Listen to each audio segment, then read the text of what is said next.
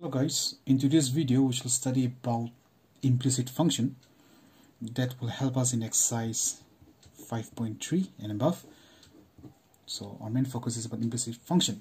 So before we go for implicit function, we should know what is an implicit equation. So it's nothing more than an equation of the form f of x comma y is equal to 0. It's called an implicit equation. And in a similar way, a function determined by an implicit equation is called an implicit function.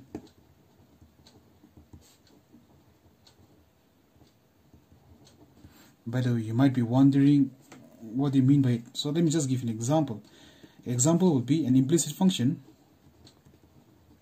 an implicit equation would be in this type: 2x minus 3y plus 7 is equal to 0, which is nothing more than this one.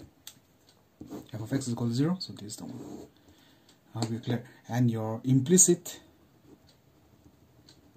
function would be, from here you have to find a value for y. So your y will be how much? Nothing more than 2x plus 7 divided by 3. So that is nothing more than your implicit function. Okay, now after implicit function comes the topic implicit differentiation. So because we're dealing with differentiation, so let me just say the process of finding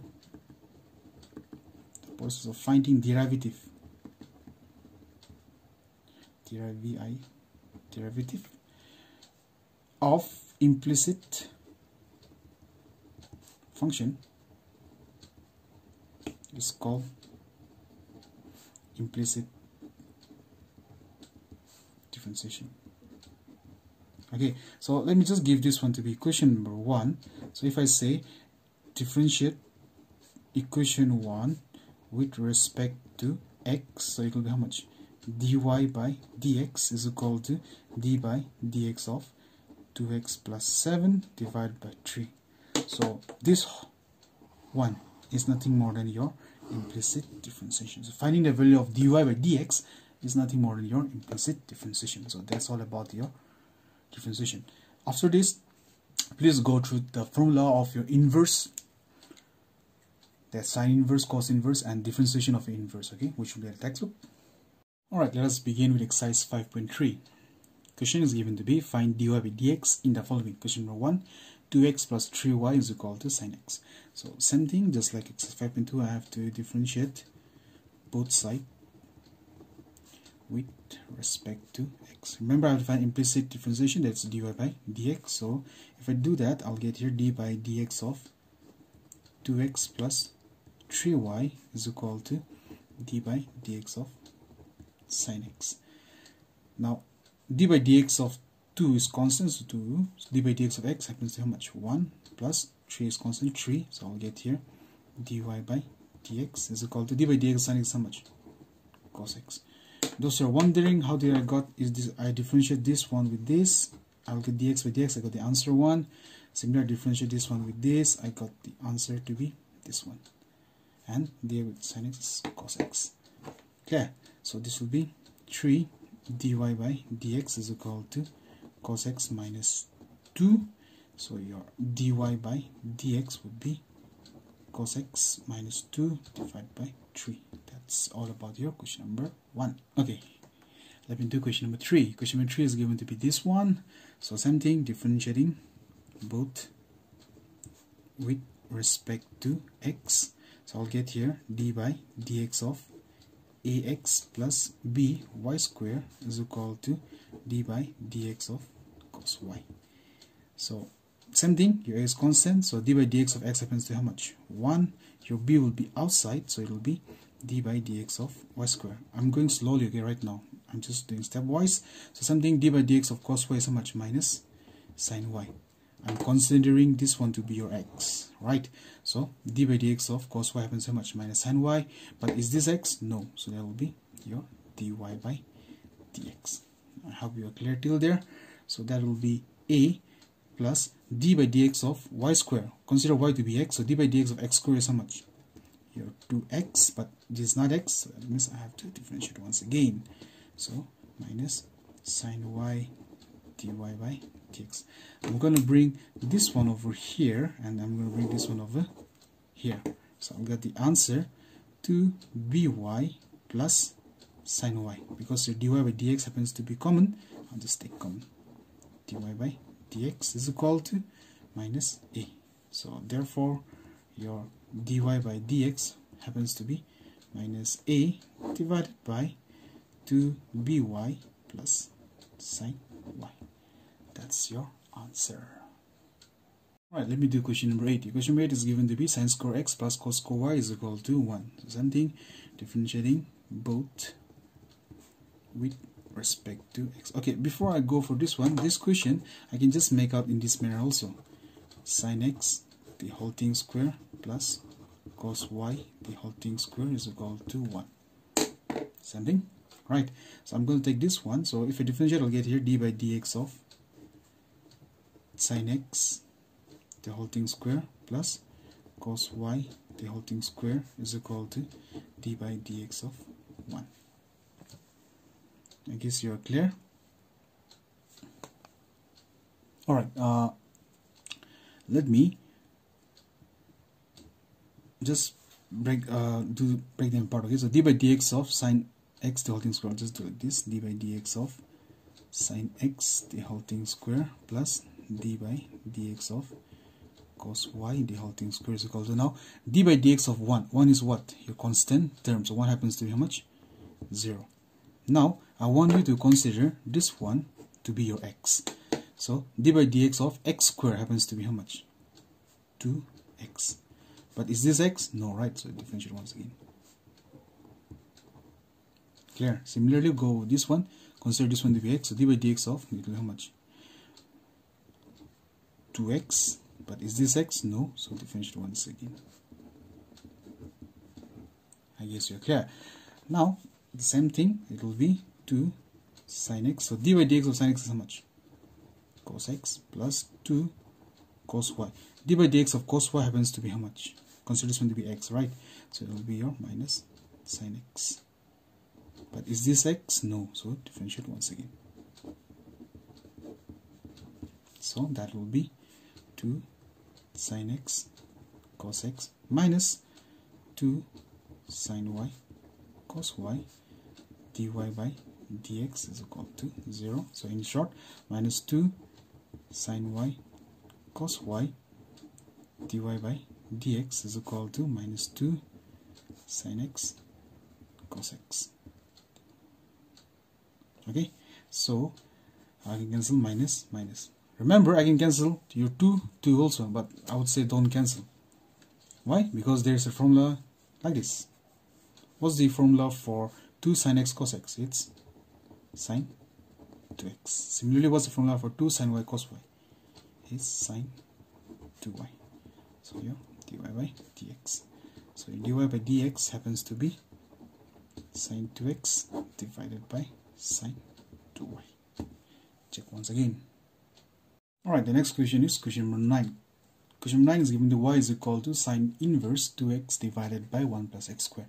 Okay, the difference between 1 till 8 and 9 till 15 is that in 1 till 8 there was no inverse, but from question number 9 to 15 it's all about your inverse. And again, different lectures got different way of teaching. Mine, I will just try to teach you in a very easy manner. Always try to remove this inverse. And how to remove this inverse? We have to use the formula and also use substitution method. Alright, now in order to remove this sine inverse, I got inside the bracket 2x divided by 1 plus x squared. That means in order to remove sine inverse, I have to get sine over here. So that sine inverse and sine will cancel and there won't be any inverse. Yes or no? So this formula, the 2x divided by 1 plus x squared, it's a little bit similar to this one. 2 tan theta divided by 1 plus tan squared theta. Check. See, 2 x then 1 x squared tan squared. So in short, your x will happen to how much? Tan theta. And this one is nothing more than what? Sine 2 theta. The formula, which you should be knowing by now. I hope you're clear. So how to do this one? This is just your rough part. So how to do this one? I can just say let your x is equal to, let x is equal to your tan theta.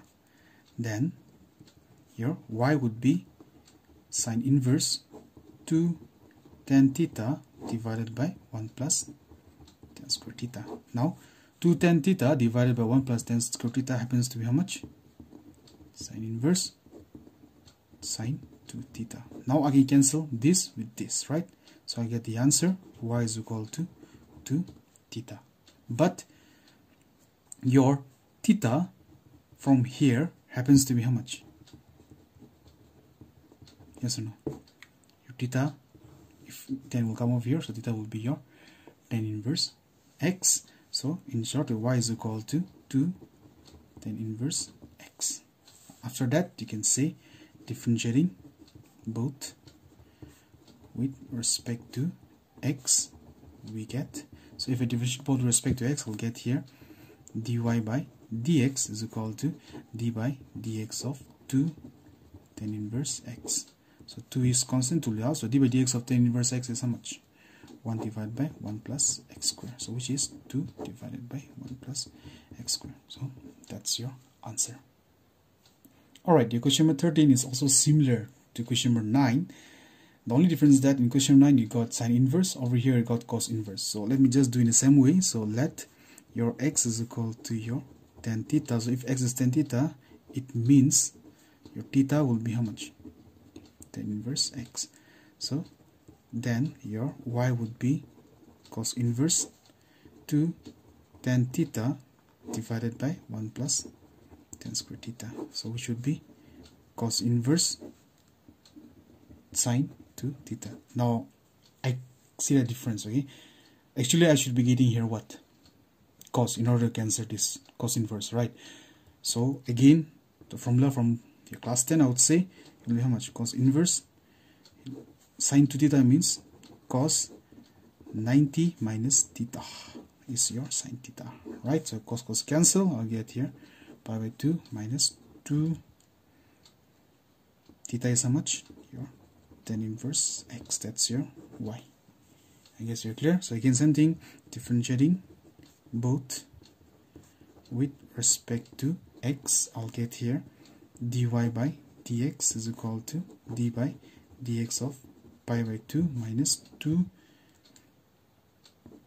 tan inverse x. So d by dx of pi by 2 is constant, so there will be 0. So d by dx of tan inverse x is how much? It will be minus 2 divided by 1 plus x square. So that's your answer.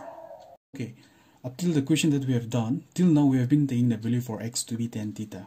Why? Because the formula used to come out. But in question 14, if you happen to take the value for x to be tan theta, you won't get the answer, because there is no answer like that lies over here. So what should be the value for x? You have to think very carefully. If you take the value for x to be sine over here, okay, so it will be sine 1 minus sine square theta. 1 minus sine square theta will be how much? So insert, it will be how much? Sine, and then 1 minus sine square, right? And there is root over, so it will be sine, and 1 minus sine square is how much? Cos. I got here 2. Yes or no? So 2 sine, let me say theta, okay, so 2 sine theta goes how much? Nothing more than sine 2 theta. So I can cancel sine. I hope you're clear till there. So you should think in a very beautiful manner, I would say so. So over here, so I should take let x is equal to your sine theta. So implies your theta will be how much? Sine inverse x. Then your y would be sine, and then it will be 2 sine theta root over of 1 minus sine square theta. So there will be sine inverse 2 sine theta root over 1 minus is how much? Your cos theta. So that would be sine inverse sine 2 theta. So sin cancel, so that will be 2 theta. So theta is how much?